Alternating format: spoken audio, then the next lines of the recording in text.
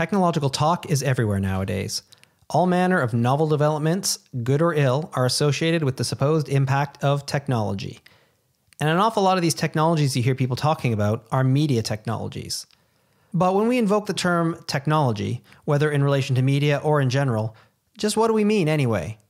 Do technologies drive human history? Or are technologies just tools, produced by and extending deeper cultural structures?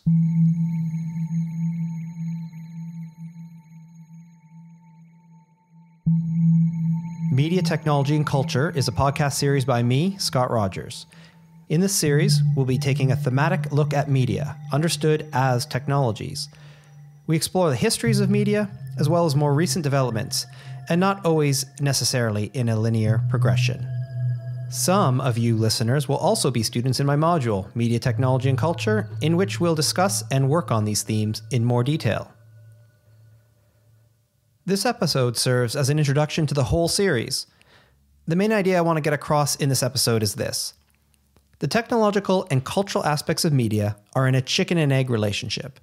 You cannot reduce one to the other, nor can there be one without the other. The most useful position is arguably somewhere in between. Of course technologies are cultural, but culture is also inherently technological. To begin to unfold this idea, I want to start with something called medium theory. You've no doubt heard about Marshall McLuhan, the Canadian theorist of media. In some ways, he was a celebrity intellectual, often appearing on the key medium he studied, television. He was not only known to be provocative, but also often confusing, contradictory, fickle, sarcastic, patronizing, conservative, especially owing to his Catholicism, and even a little insecure. Some saw him as a serious philosopher. For others, he was not to be taken too seriously. A label often applied to McLuhan's style of media theory, and others such as Harold Innis and Neil Postman, is medium theory. This label was not used by McLuhan, but applied after the fact by Joshua Merovitz. Writing in 1994, when media studies was overwhelmingly focused on the interpretation of media representations, Merovitz sought to reassert the value of thinking and studying the characteristics of mediums as such.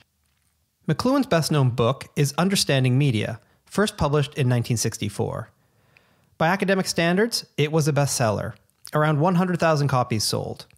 If you've read it, you may find this hard to believe, but it was supposedly written in clearer language than his earlier, also well-known 1962 book, The Gutenberg Galaxy.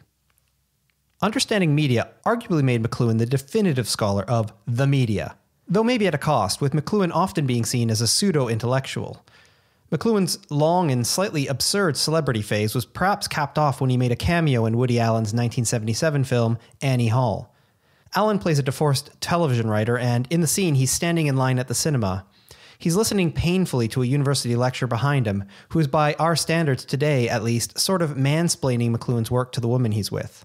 Eventually, Allen breaks the fourth wall and addresses the film's audience directly. What do you do when you get stuck on a movie line with a guy like this behind you? Wait a minute, why can't I give my opinion? This is a free country? He can give you. You have to give it so loud. I mean, aren't you ashamed to pontificate like that? And the funny part of it is, Marshall McLuhan, you don't know anything about Marshall McLuhan's work. Really? I happen to teach a class at Columbia called TV, Media, and Culture. So I think that my insights into Mr. McLuhan, well, have a great deal of validity. Oh, do you? Yeah. Well, that's funny, because I happen to have Mr. McLuhan right here. So, yeah, just let me, come over here a second. Oh, Tell him. I heard what you were saying. You know nothing of my work. You mean my whole fallacy is wrong. How you ever got to teach a course in anything is totally amazing. McLuhan's most famous dictum was, "The medium is the message." Put simply, McLuhan worried that too much media research was fixated on the content found in media. His argument was that those who truly wanted to understand media needed to pay greater attention to studying how the mediums themselves worked. This was the real message of media. It was a proposition he often set out rather, shall we say, provocatively. As he put it in an interview with Playboy magazine, yes, Playboy magazine, quote, "The content or message of any particular medium has about as much importance as the stenciling on the casing of an atomic bomb," end quote. Or, in Understanding Media, quote, "Our conventional response to all media, namely it is how they are used that counts, is the numb stance of the technological idiot. For the content of a medium is like the juicy piece of meat carried by the burglar to distract the watchdog of the mind. The effects of technology do not occur at the level of concepts or opinions, but alter sense ratios or patterns of perception steadily and without any resistance." End quote. Because he uses the term medium, McLuhan may seem to be referring to individual media technologies. However, it'd be more accurate to say that he means to refer to the ecology or environment that is produced by a medium. Well, Professor McLuhan, I think we better deal with the medium as the message before it does go into the 21st century. When you say the medium is the message, does that leave any room at all for criticism of individual, say, television programs? Or content. Yes. You see, it doesn't much matter what you say on the telephone. The telephone as a service is a huge environment, and that is the medium. And the environment affects everybody. What you say on the telephone affects very few. And the same with radio or any other medium. What you print is nothing compared to the effect of the printed word. The printed word sets up a paradigm, a structure of awareness which affects everybody in very, very drastic ways, and it doesn't very much matter what you print as long as you go on with that form of activity. One of the first examples McLuhan uses in his book, which speaks to this environmental perspective, is illumination, or light. As McLuhan puts it playfully, quote, "The instance of electric light may prove illuminating in this connection. The electric light is pure information. It is a medium without a message, as it were, unless it is used to spell out some verbal ad or name." End quote. For McLuhan, light is pure information because it is a medium without an obvious message. Light extends our human capacities, especially in how it enables various activities and situations. For example, sporting events at night, 24-hour street trade. We might even think today about the moods facilitated by things like smart home lighting systems. These environmental conditions would not be possible without the medium of light, and yet we don't notice light as a medium until it is used to project another medium, such as film reels, or writing on transparency sheets, or digital graphics. This environmental or ecological view of media was important to another influential, if sometimes confusing idea in understanding media, the notion of hot and cool media. McLuhan argued that some media, hot media, require less audience participation specifically of the senses. For McLuhan, hot media are high resolution or high definition. They are defined by precision, sequential nature, or a linear logical progression. Most of all, they are defined by emphasizing one sense over others. For example, sight or sound above all else. Perhaps a little counterintuitively, this means for McLuhan that hot media are not only media such as print, but also radio, film, and photography. A form of hot media in a university setting might be a lecture. But then there are another form of media, by contrast, cool media. These media involve more audience participation, of the senses. Cool media are low definition. They require audiences to perceive more abstract patterns being presented to them, which they need to comprehend simultaneously using several senses. The main examples McLuhan provides of cool media are television and comics. A form of cool media in a university setting might be a seminar. But McLuhan found a perhaps more relatable tale about hot and cool media in electoral politics. Good evening. The television and radio stations of the United States and their affiliated stations are proud to provide facilities for a discussion of issues in the current political campaign by the two major candidates for the presidency. The candidates need no introduction. The Republican candidate, Vice President Richard M. Nixon, and the Democratic candidate, Senator John F. Kennedy. The 1960 American presidential debate was the first to be televised. It is often told that those who heard the debate on radio thought Nixon had come out the superior candidate. Meanwhile, those who saw the televised debate judged Kennedy the winner. McLuhan claimed that this was because Nixon had a well-developed, private political message. Nixon was suited to radio, a hot medium, but not to television, a cool medium. Watch the first debate online on YouTube. Kennedy does appear visibly at ease. Well, Nixon looks somewhat nervous. He's sweating at times, he's shifty-eyed. He seems to be showing too much of his true feelings to the camera through expressions, gestures, and his embodied stances. These televised debates, and there were 4 in all, were not only seem to have decided the election, but more broadly, revolutionized modern politics. Manchester, in the heart of the northwest of England, is tonight host to a British political first. I'm Alastair Stewart, and for the first time on British television, live in front of a representative studio audience, we'll be hearing from three men, each hoping to be the leader of the next UK government in the first election debate. In 2010, the UK had its first televised Prime Minister's debate, 50 years after Nixon and Kennedy. At the time, and in successive elections since 2015, 2017, and 2019, UK political strategists have shown their awareness and anxieties about the uncertain fortunes televised debates can present for political candidates.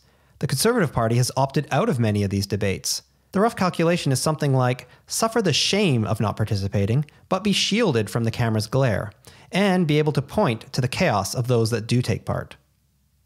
Now, it's not all that clear that the hot-cool distinction works for all media, and particularly for contemporary media. Are internet-enabled technologies such as smartphones hot or cool? And what about high-definition television? Smartphones, as well as HD TVs, involve the convergence of multiple media, so they potentially bring together cool and hot media, maybe into a kind of synthesis. Think about your own situation right now, listening to this podcast.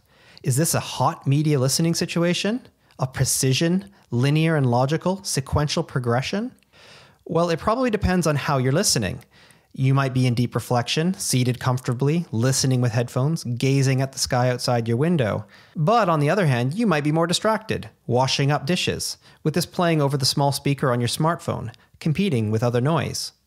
McLuhan would probably argue that it's not just these immediate micro-environmental circumstances that make a medium hot or cool. No, he'd say it's about the long-term, historical, and widespread spatial implications of podcasting. But even then, podcasting is hard to delineate. It's a complex coming together of many processes: audio recording, digital sound compression, the internet, social media, and more. And this hints at some of the limits of medium theory when we start speaking of computation and networked media in particular. But let's leave that particular problem aside for a future episode.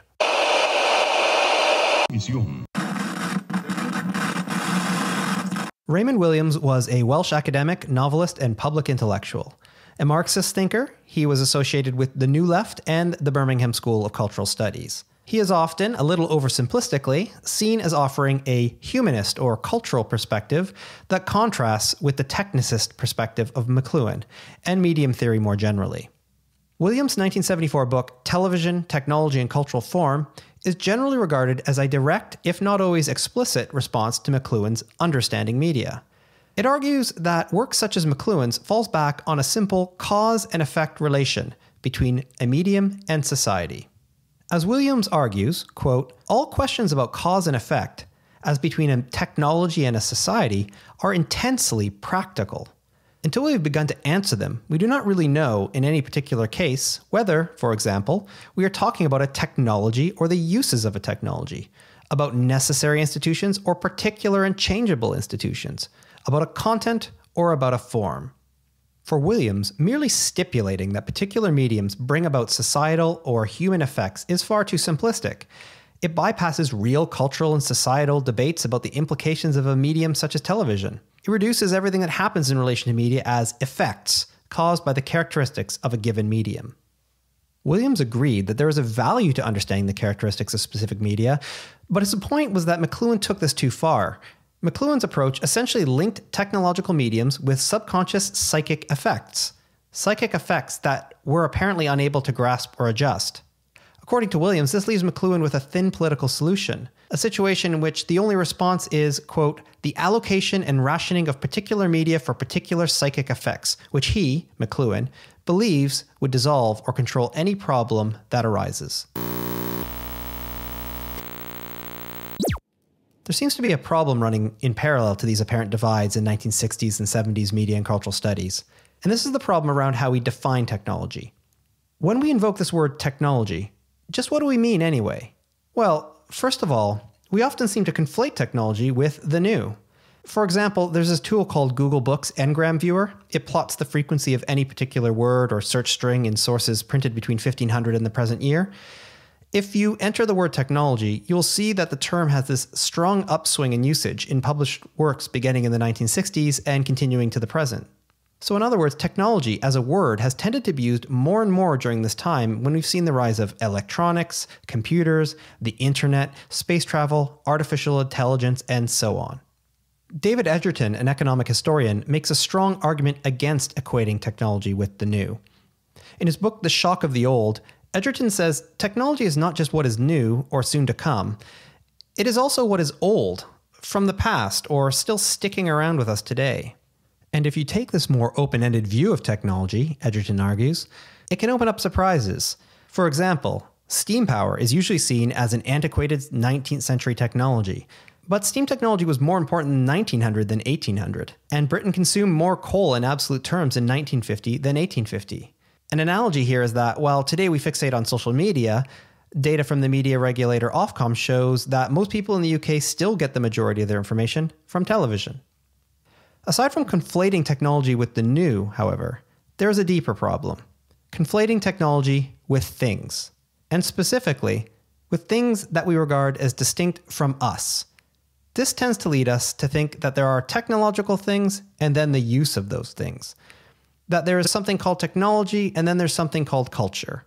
That there is technology and then there are humans.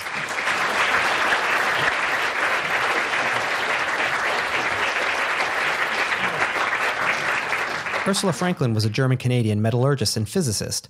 She influentially argued that we should see technologies in conjunction with their associated cultural conditions. Technology is not the sum of the artifacts of wheels and gears, of rails and electronic transmitters.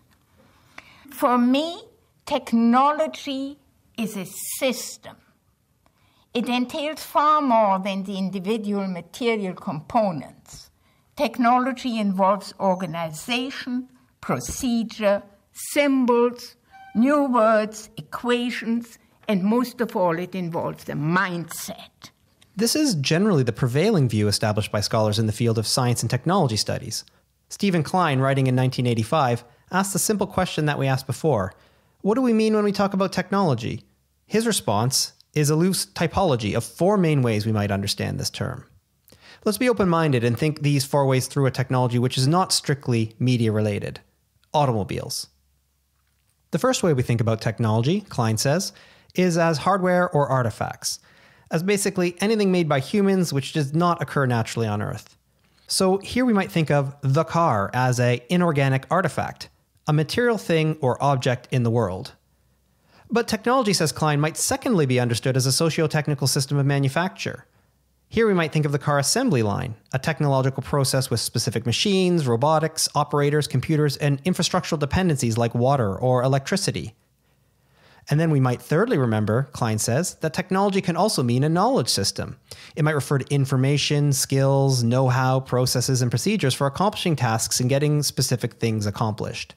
And so here we might think of the car design office, part of a broader set of knowledges and techniques and know-how and methods that involves engineers, designers, accountants, managers, and others. But there is a final important sense of technology to consider. Technology can fourthly be seen as a socio-technical system of use. And this is the basis of what is actually done with the hardware after it is manufactured. A socio-technical system of use is crucial if the technology is to work as intended. A car needs to be driven, and here we might think about driving as an embodied practice, as an irreducible relationship between driver and vehicle. Of course, in focusing on this question about what we mean by technology, we may avoid another question. This is, what does it mean to be human? Let's not pretend that we can answer this massive philosophical question in the next 5 minutes, but it's an important question to begin asking at least. So just for a moment, let's return to McLuhan. McLuhan's most basic definition of media is as extensions of the senses. They extend humans as individual creatures, but also collectively as societies or cultures. This is a pretty broad definition of media. McLuhan, it seems, wants to position a technology like television in a long line of technologies.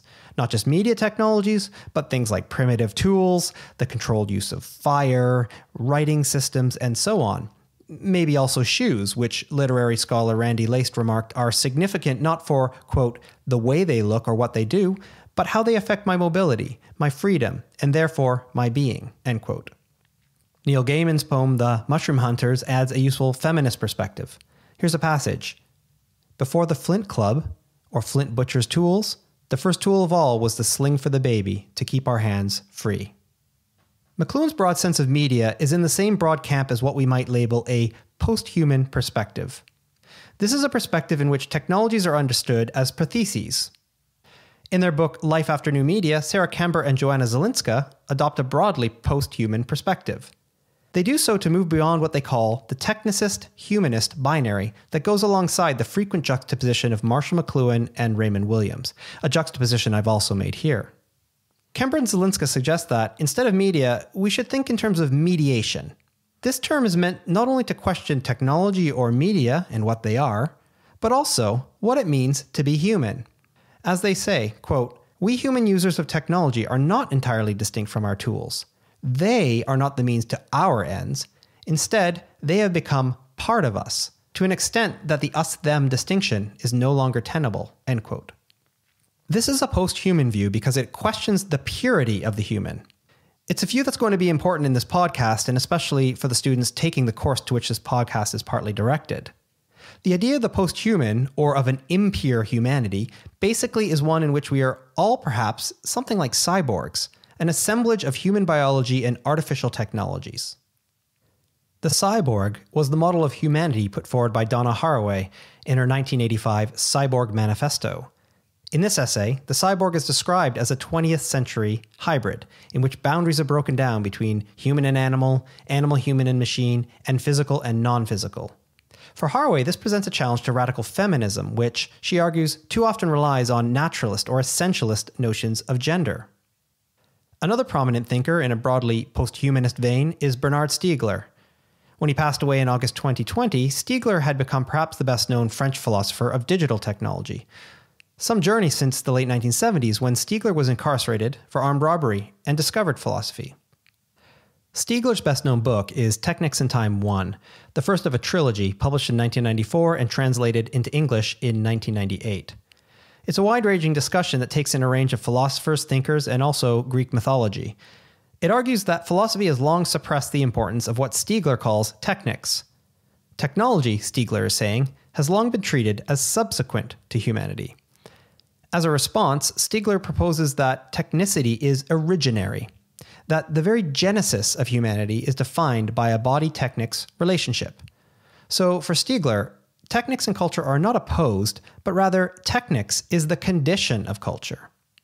In her 2007 book, How We Think, Catherine Hales makes a similar argument using the concept of technogenesis.